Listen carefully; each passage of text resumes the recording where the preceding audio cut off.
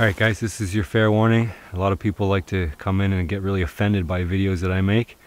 My intention is not to offend anybody, so feel free to click away, watch something else. If you want to stick around and learn something, you'll see somebody try to put meals together from wild sources, and some of that includes eating animals. If you're a grocery store hunter and you insist that you and other people shop at the grocery store and don't catch wild food, this isn't the channel for you.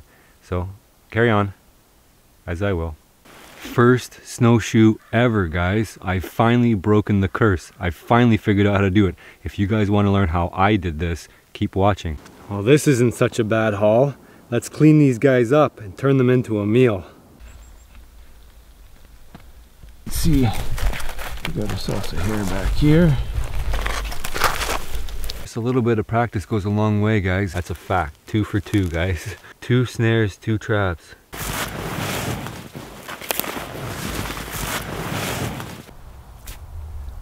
Kidneys, heart, and torso. That's your lie down spot? That looks like a death trap. Ah, I'm stuck. So there you go. 2 kidneys and a heart on a skewer. It's a kebab. A kebab. No booze, all yays? Yeah, and leave your yay right now. Thumbs up. There you go. Hey guys, just like take a moment out of the main feature of this video to talk to you about something I've added, something that should be fun. So I'm offering a prize if you can spot it. What it's called is an Easter egg. So it's something that I've added to the video, something extra, something odd, something that does not belong. And when you spot it, you'll definitely know. So I'm not going to give you too many hints, but I'm going to tell you that you should use your hunter eye. If you do manage to spot it, what you're going to do is drop it down in the comment section and put up the timestamp of the video in which it appears. So you can just say what it is and what time it appears. The first person that does that will win the prize. The prize is a boreal tripper kit. You've seen my fold-up saw by Boreal 21. Don't mind the city noises here. And they've offered up a saw. The value is $105 US.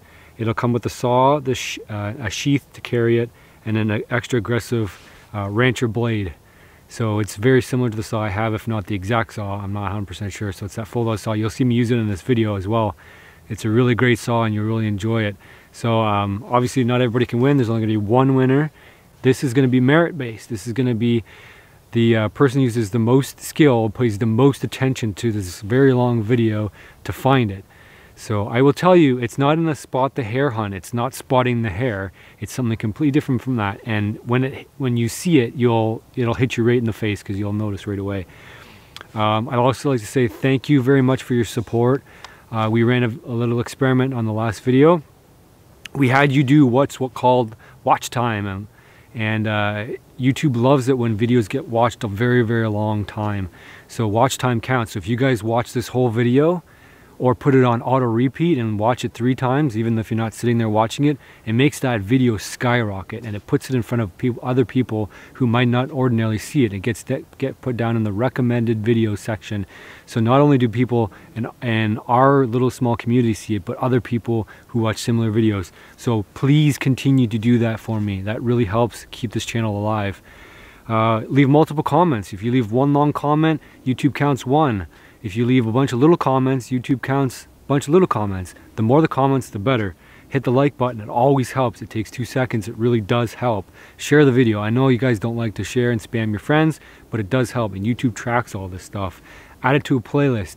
So you can click it down to watch later. You can make a separate place, add the video to it. YouTube tracks all these things and it helps the video. And the next thing is the first 48 hours of the video upon launch really matters. And YouTube decides if it's a good video or not based on the metrics it gets. Watch time, like I said, multiple comments, hitting like, sharing, adding to a playlist. It tracks all these things. So guys, keep it up. Share with your friends and put it on auto replay and let it watch the whole video. You don't have to sit there and watch it, guys. But, you know, obviously I would like you to. It tells me that the video is good. But just letting it play on auto repeat 3 or 4 times bumps up that watch time. hugely, and then YouTube thinks it's a great video and recommends it to other people. All right, without further ado, on to the video. So as you know, I've been having some difficulty trapping some snowshoe hare. So I'm not the type of person that's going to give up very easily. We've got the ideal conditions. It's super cold up here in the north.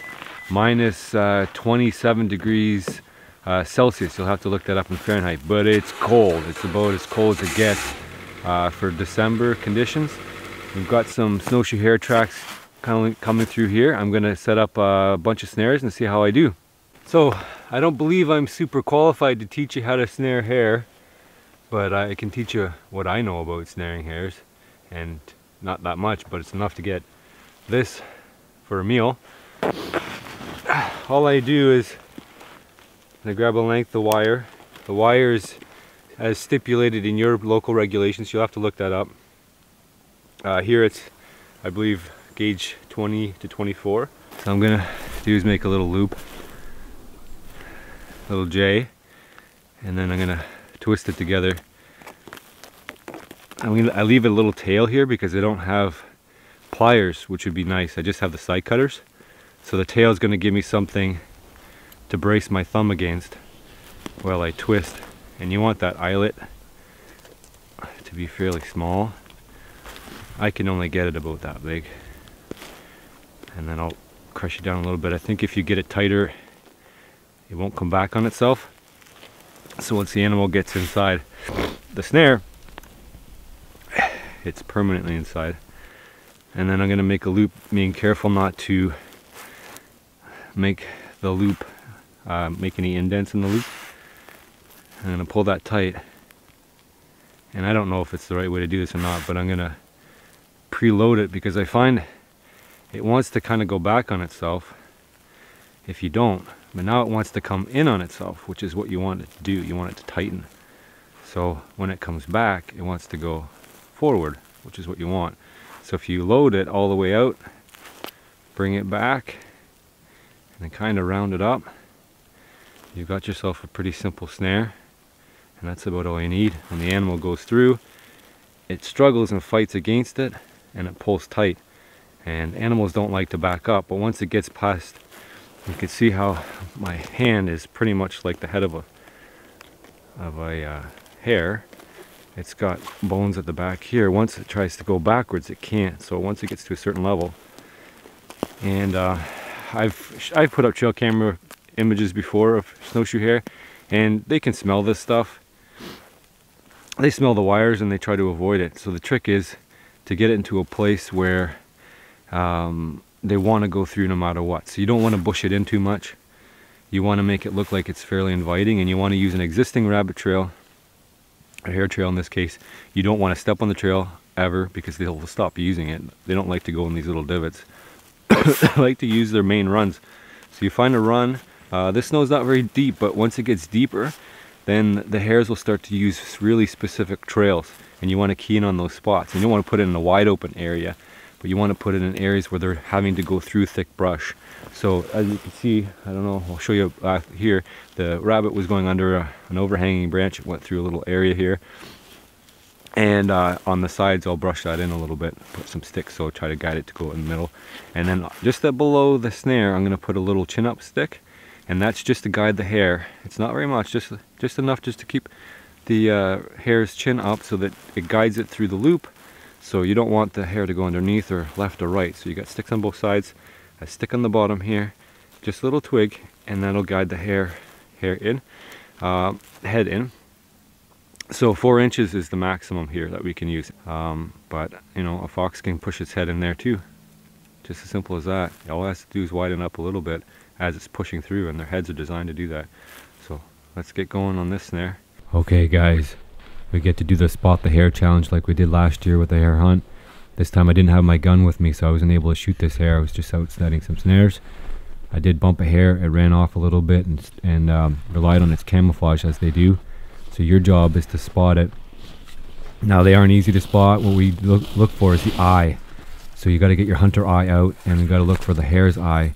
They are camo and white, and they use their camo to hide themselves. So right now the hare is in frame and you should be able to spot it. What we're going to do is progressively move in, so you figure out when you can see that hare. You look very carefully. You should be able to spot it now. If you don't and you can't, you need to get better at hunting, my friend.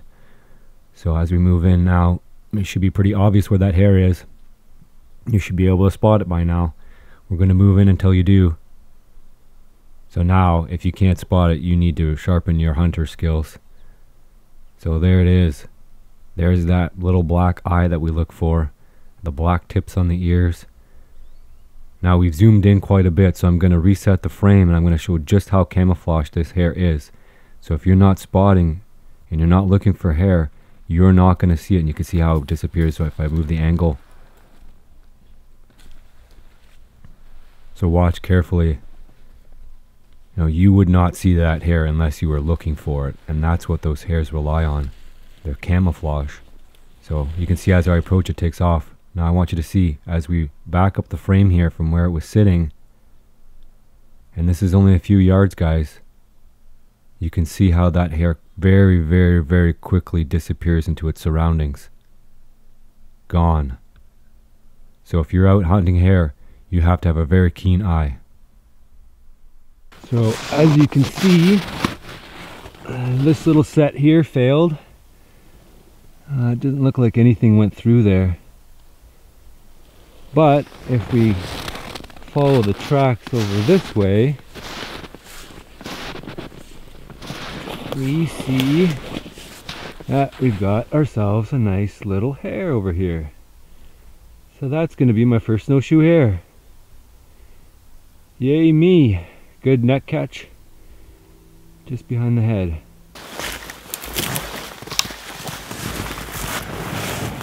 Guys, always pick up your trash, even these little wires here. They'll last forever in the woods. Take them back in with you. There's no reason to leave them out here.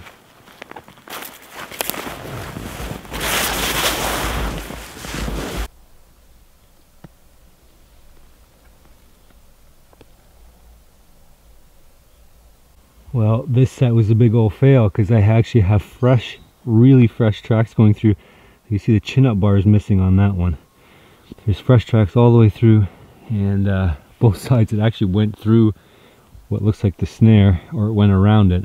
At least it bumped it, because no chin-up bar. Fresh tracks, even this morning, fresh tracks. Both sides of it. It didn't go around, it actually went through the snare. So this snare's actually fell down. It's too wobbly, and the chin-up bar is gone too, so it pushed that out of the way. Oh well, they don't always work. So we've got another run here, another fresh set of tracks.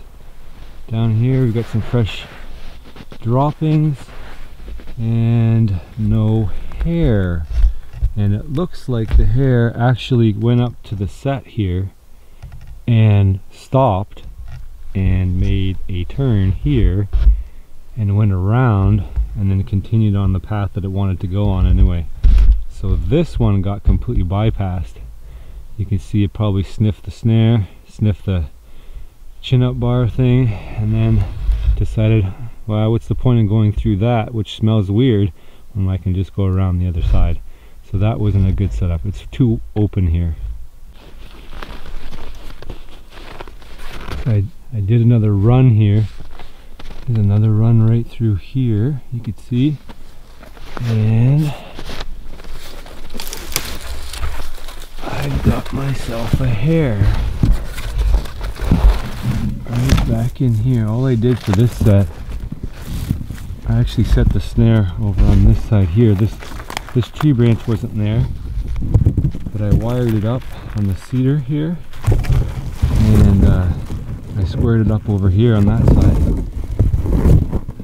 And you can see that the hare is down here. So this run basically went from under this log here across to the other side, and because I didn't have a good anchor point, I didn't want to anchor to the top here.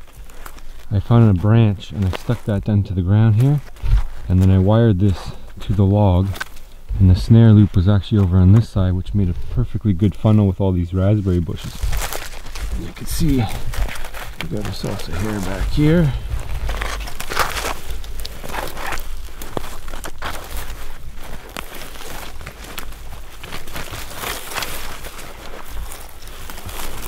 go.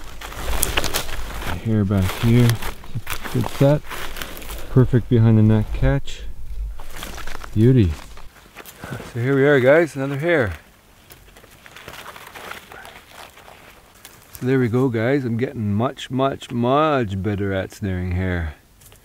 Just a little bit of practice goes a long way, guys. If you're just learning, all you do is trial and error. If you screw up the first time, all you have to do is go back, watch some videos on the internet, and put those experts that you can find around you into practice. And you can be catching hares like this too in no time. This is only really my third try at doing it. So I've picked this skill up pretty quickly. It's a pretty simple thing once you understand the key things about loop size, positioning, and then finding those trails too, not stepping on them, and then making sure that you block the path but not too much. So I've been setting V-shaped sticks in front with a chin-up bar, chin-up stick just below, and that seems to be doing the trick. It's making all the difference in the world for me.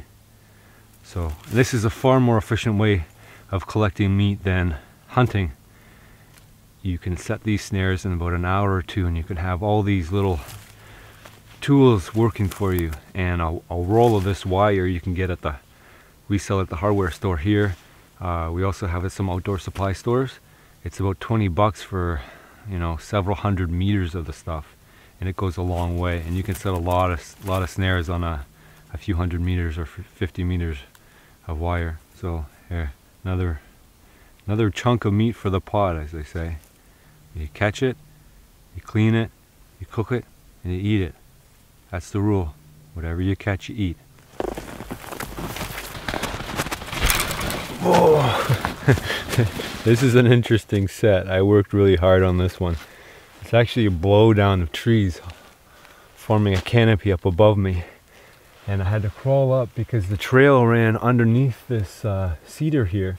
And it's very covered, so the hare are probably coming up here for safety from predators.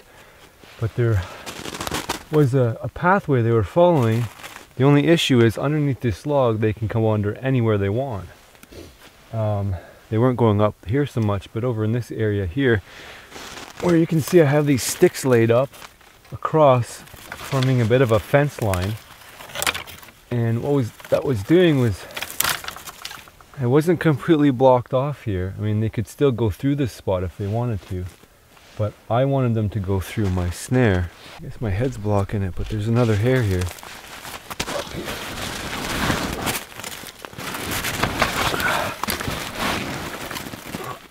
There we go, we got another hare. They're so well camouflaged, you probably can't even see that. I'll get this guy untied and I'll show you a little bit more of the setup and where I am.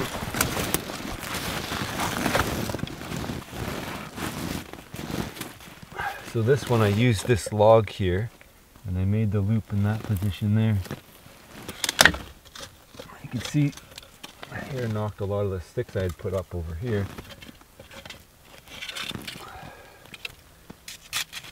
The sticks were just locked up like that across here, and then the opening where the trail was going is right here. So there we go. I've checked two sets now. Only these are my brand new 2 sets. I moved up the way a little bit from where I was before, and I'm 2 for 2, believe it or not. That's a fact. 2 for 2, guys. 2 snares, 2 traps, 2 successes. I have to go back and check my other ones, but that's a pretty good haul. 3 hare just from this area here. So you could see they were going under the log here, and they would go up underneath all this stuff over here. You can see there's lots of cover. So the snare set was here off of this branch that's connected still to the cedar, and then I had to block off this area here so they wouldn't want to go the easiest route away from everything. And you can see over here is all open, so I wanted them to go through this space here, not just bypass it. So all these logs were set up just like that with V-shaped logs. All these little sticks here, I had propped them all up, forming a little bit of a fence line, just to give them the obvious spot was there. And then I would loop out here, connect it to this branch, loop there. Simple. You can see the tangle of logs in here. all the way up, and the rabbits would come from that direction over there. The other set I just checked was actually over there under that log, so I caught these rabbit or these hare just about 20 feet apart. One over there under that set, and then the trail would come up over here and go there. So obviously a different rabbit came from a different way. Well, I gotta say, snaring hare is much more effective than hunting them. So now let's turn these guys into a meal. To process this hare, all I'm gonna do is I'm gonna cut to the backbone here, and I'm gonna pull left and right and just skin it out. I'm not gonna hang it. I'm just gonna do like the quick and dirty method. I'm just making a little slit in the back there. I'm actually gonna put some gloves on because I don't want to put my mitts back on after I'm done cleaning this with gross hands.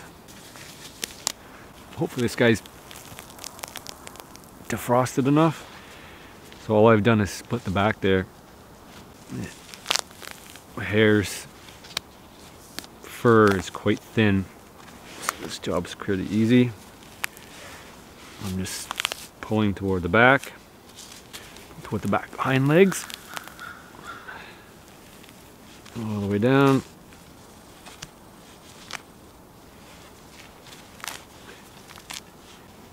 It's still a little bit frozen. Front arms out, one arm and do the other arm. Cut the feet off here.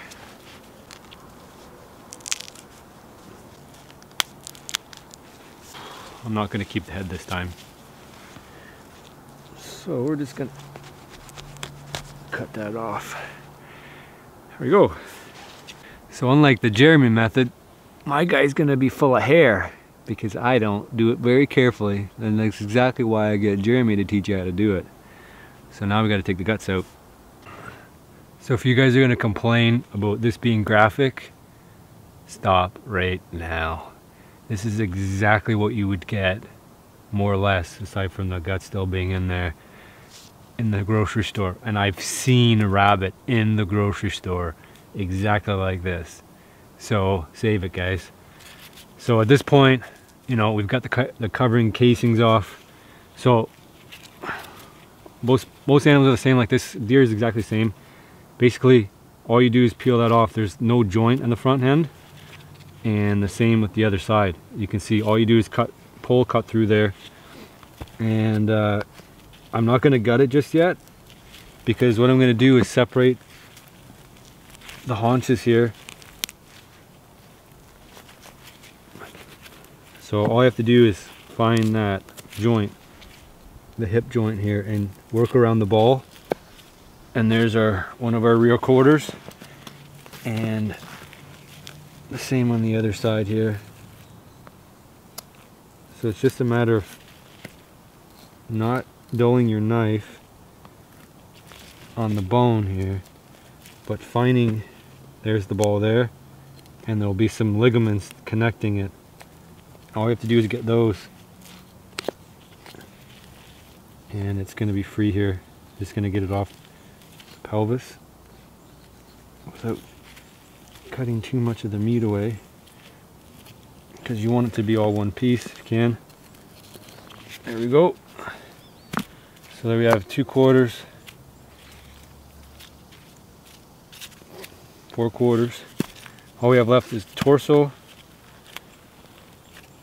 all the guts inside. This I'm not going to show, because as a culture and as a society, we're not allowed to see the guts anymore. We are only allowed to see prepared meat in this form. So I'm going to turn the camera off. All I'm going to do is cut from here up into the heart and lungs area and the liver. We're going to keep that. There's a diaphragm here, and below the diaphragm, or above the diaphragm, is the lungs. Below the diaphragm is the guts. And what we're going to do is we're going to quarter that up after. We're going to take the front quarter in the rib cage, and then we'll have the back quarter. There'll be some meat on the tenderloins at the back, or back straps here, and that's all. That's it. That's all we got. And after that, we're going to turn it into a proper meal, food. Okay, so camera off for now, and we'll pick back up.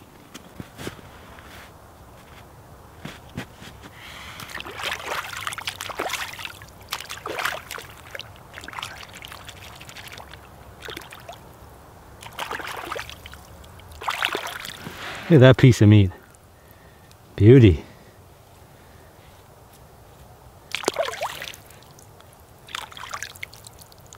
A fantastic piece of meat.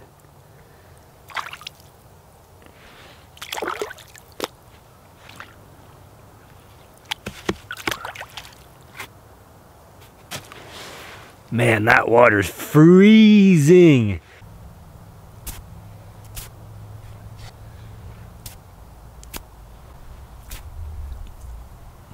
Kidneys, heart, and torso.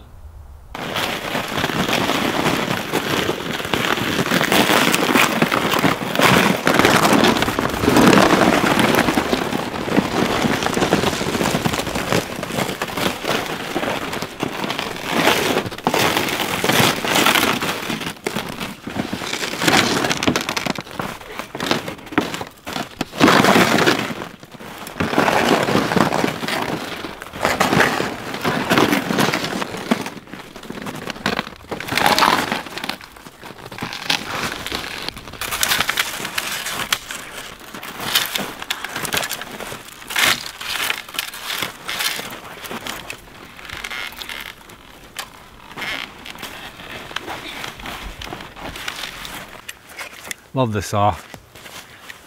It's packable.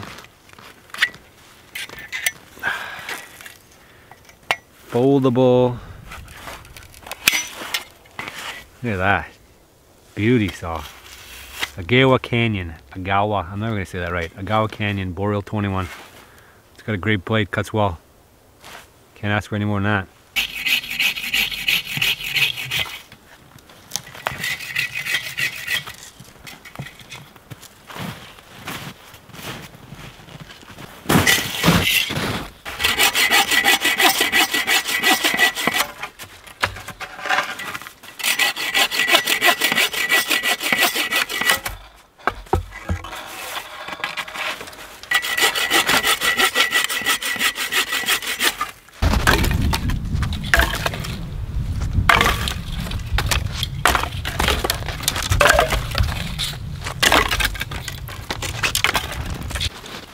You made a good spot to lie down? Cool.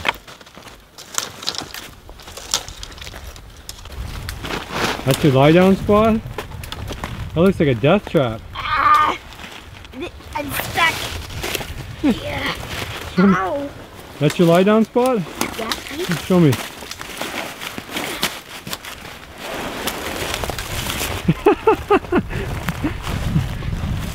that looks really comfy.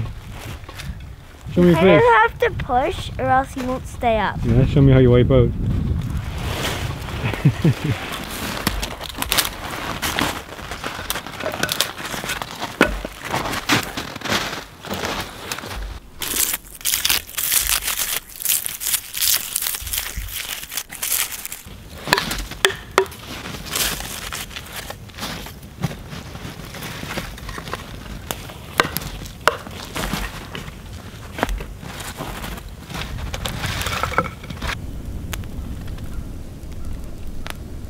We are going to do something very interesting. What do you think we're going to do, buddy?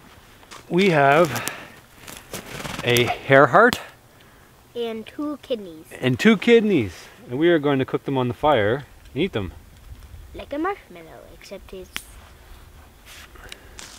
Most people would say ew. Most people would say you. 1 kidney, 2 kidneys. See the heart and the kidney. Another kidney. Cooking. So there you go. 2 kidneys and a heart on a skewer. It's a kebab. A kebab. Good word, buddy. Here you go. Here's your kebab. So you cook those up, bud. That's a nice warm fire, eh, buddy? So you want that. See how it's turning?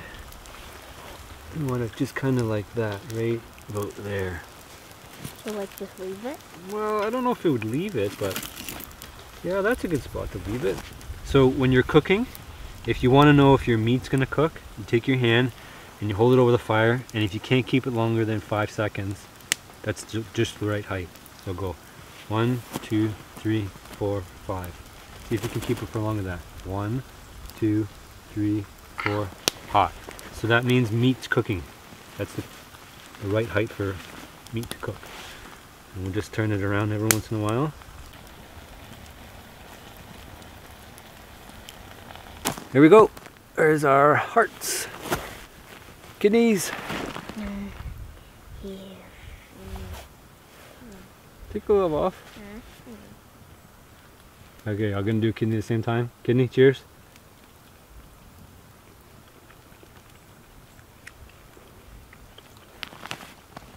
Hair, kidney. Good. I'll have half the heart. Yeah. Okay, so the heart. It's just a piece of meat.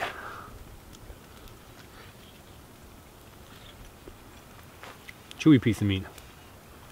It's very good though. Yeah.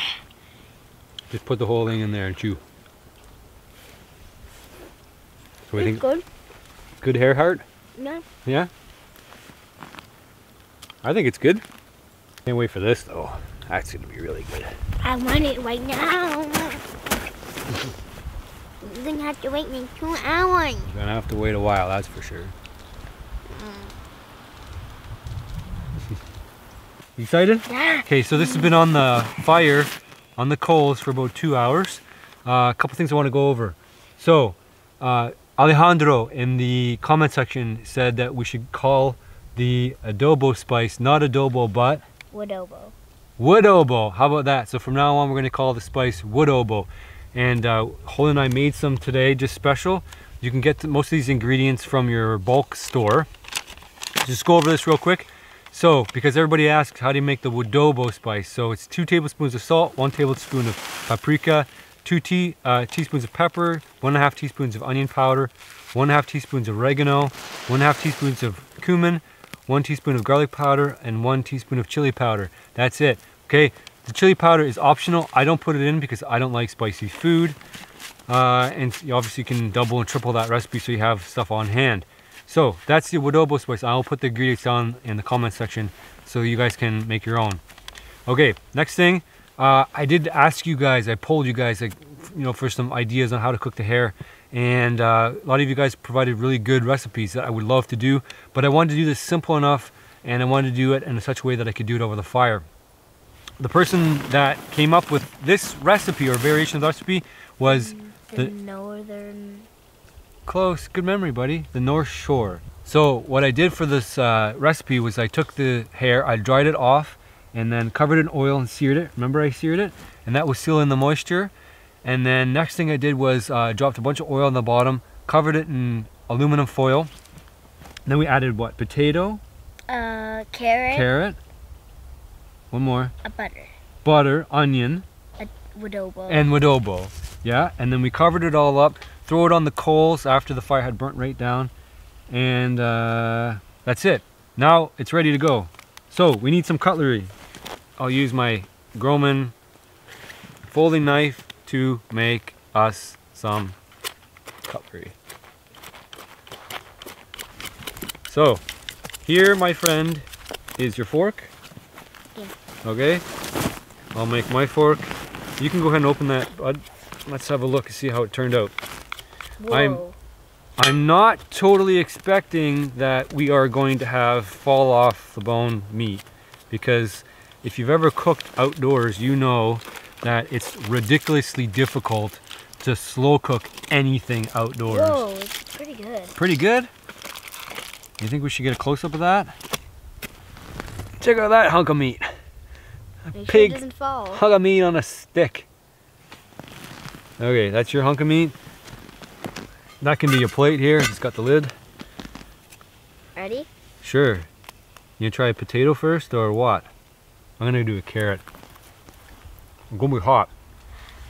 I might have to use a knife, because like I said, I don't think it's gonna be fall off the bone, but one day I'll get there. Ow. If it's not hot, you can probably grab it with your hand there, bud. Oh, it's not too bad though. It was like the heart. The heart was chewy like this. Yeah, that hunk of meat. Yeah, chewy. Yeah, I know. It's good. I like it. It's good? Mm. Yeah, it is good. It's a tiny bit chewy. Oh, A tiny bit chewy, but totally tolerable. But that's good. That's really good. Big hunk of meat. you can't really taste the adobo. No, not really, eh? It seems like the adobo kind of cooked off a little bit, but that's really good meat. Yeah. Yeah. So, just because I didn't take your recipe does not mean it wasn't a good recipe.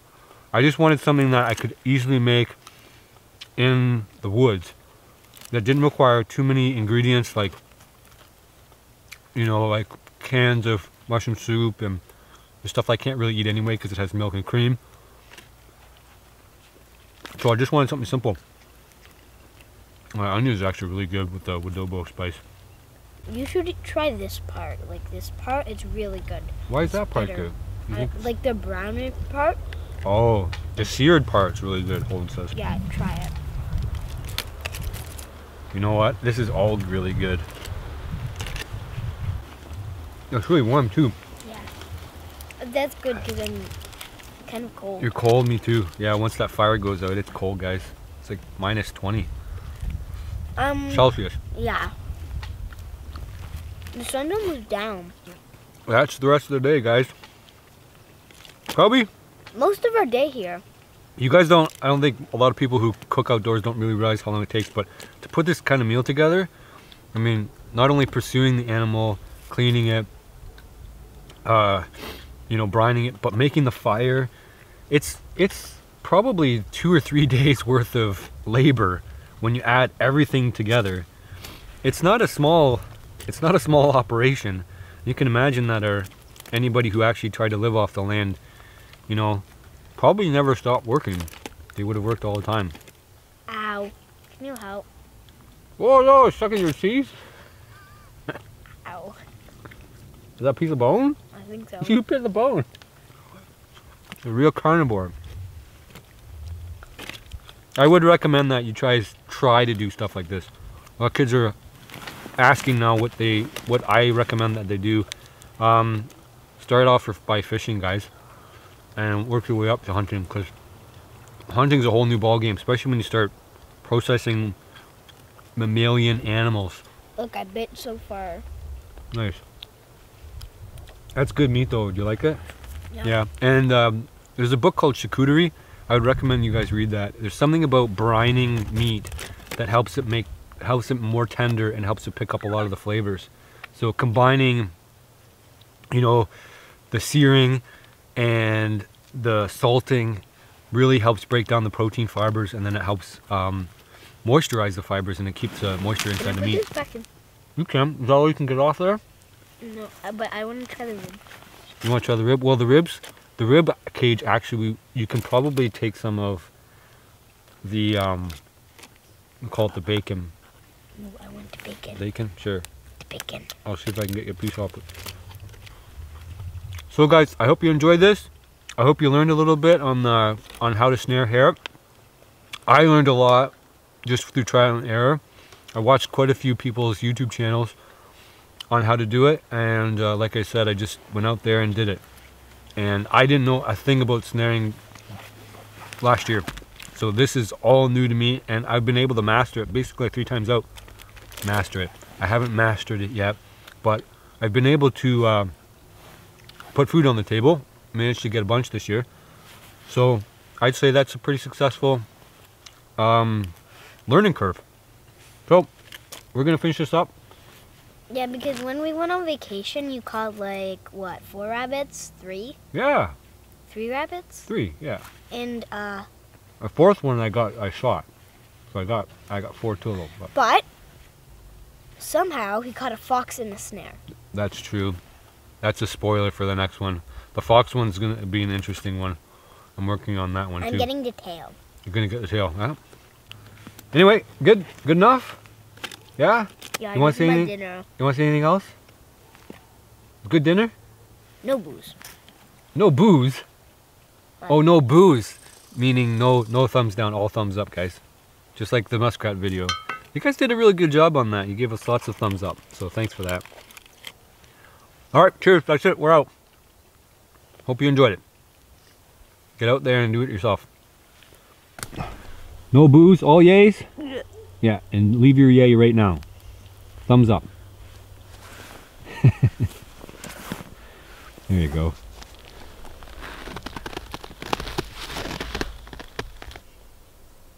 bye. Bye-bye.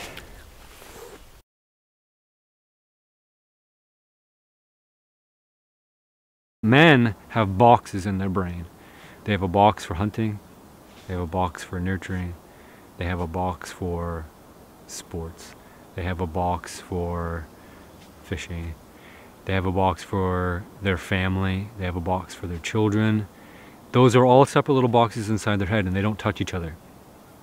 So if you show a masculine man this, they might have a visceral reaction right away, and then they stick it into a box and it's fine there. They don't have to mesh it around and say, are you going to kill and eat your children? Are you going to kill and eat your family? What's next? That's not a masculine reaction to seeing a cute animal. That's a feminine reaction. And we have feminized their boys in the recent times so they can't compartmentalize things very well. And they haven't done the exercise of compartmentalizing this thing, a living to a dead to food, because they don't have to do that mental exercise. They can do it in video games and they can stick those in a box. And of course, you know, there's a transition, there's a gradient from all the way through. Men and women can do the same sorts of things, and we have 7 billion people on the planet. So I'm not saying women can't do this, I'm just saying they don't do it on average as well as men. So men can put things in a box. So when we're cleaning a hair, what we're doing is we're sticking it in a certain spot in our minds, and they don't touch any other spot. And this is exactly what nature had intended for men to do, to provide for their families. Because if men couldn't do this dirty work, if men couldn't turn this into food, our ancestors would have starved. And hunting is a relatively new, or anti-hunting I should say, is a relatively new phenomenon. It's only happened in the last 100 years. Every single one of your ancestors hunted. I mean, this agricultural revolution is a new thing, and relying on it is very new.